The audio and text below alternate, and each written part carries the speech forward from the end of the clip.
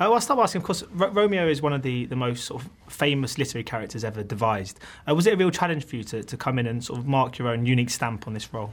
Yeah, of course. At first, you're daunted by the challenge of having to do that. But I think I quickly wanted to throw away the baggage of everything that comes with, the banner of Romeo and Juliet or playing Romeo, and just start fresh and start from somewhere simple by thinking, these are just two young people.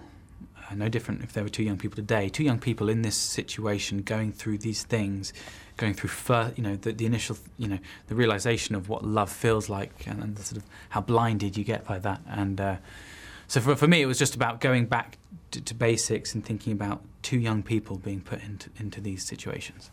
So is Romeo someone you can identify yourself with? Of course. I mean, you have to, as an actor, go inside yourself and try and remember what it was like to fall in love for the first time. That sort of crazy feeling where you're like, what on earth is happening to me right now? I feel horrible, I feel amazing, I feel confused. This feels like which way's up, which way's down, which way's...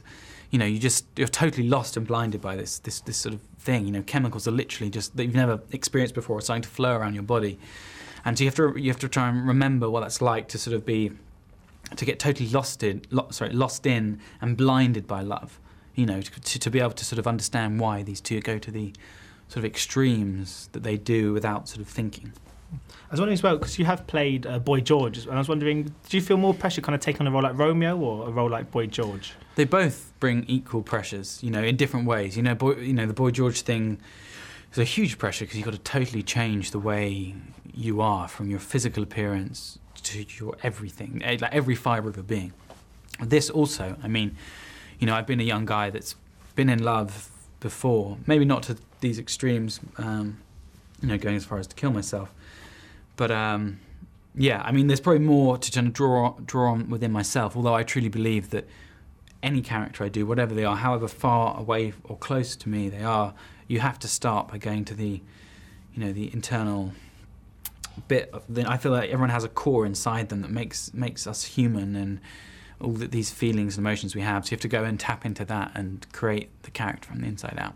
I read that Damian Lewis has played Romeo before on stage. Oh, has he? I was wondering if I was about to ask you if you've ever spoken to him about it. No, yeah, I didn't know that. I think Damian's done a lot of Shakespeare, and he's just so ridiculously talented. So, yeah, I would have felt a lot of pressure talking to him about that. So, I was wondering if you kind of found a newfound respect for Shakespeare having done this and bringing his words to the big screen and noticing just how contemporary they still remain. Yeah, all his themes are still so relevant today. This story, you can go anywhere in the world and find young people that are in love but can't be together because of, social conflicts or gang conflicts or, arranged marriages around the world. This, I think, and also on more of on a smaller scale, just teens being in love for the first time and feeling lost and feeling alone in these emotions. And but yeah, I was wondering as well, do you think it's really important for yourself as an actor to do Shakespeare? Do you think it's one of those things that every actor needs to kind of go, tick, I had to do that? I don't think any actor has to tick any box per se, but I think especially as British actors are drawn to it because it's something that we've grown up with and it's ingrained into our culture. So yeah, and from what you said before, yeah, this has totally opened my eyes even further. I enjoyed Shakespeare before, but not until I truly invested in this and fell in love with this did I actually really, fall in love with this story and also his work in general. I went to see Othello the other day at the National Theatre, and I've seen it before, but since doing this movie, it brought a whole new level of enjoyment to it. Of course, you work alongside Hailee in this film. I was just wondering, in order to kind of form that kind of chemistry, did you have to spend a lot of time with each other off set? Yeah, lucky enough, we had a couple of weeks in Italy. We had 2 or 3 or maybe even 3.5 weeks together in Italy before we started shooting, and that was invaluable. Really invaluable to spend that time together. And we got to do the horse training, the dance training, and I did the sword training, and it was a really sociable crew and cast, and we spent a lot of time hanging out, and that was really important in sort of building that connection and that relationship.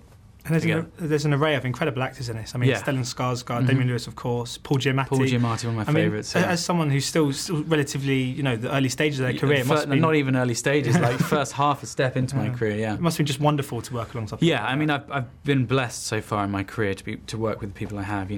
Sort of Damian, Paul on this movie, Stellan, and then, like actors that, I grew up watching Gladiator, and that was one of the things that inspired me to act, is working, is watching Russell Crowe go on that amazing journey as Maximus in Gladiator, and to work with him playing my father in the movie that I did after this one was so special. There are plenty of pinch yourself moments where you have to go, I'm doing what I have dreamt of doing all my life and doing what I love with the people I respect and admire. So if I could be half the actor that any of those are by the time I'm their age, I'd die happy. So my final question, because you're talking about pinching yourself, you've got a couple of really big roles coming up in obviously Noah and Jupiter Ascending as well.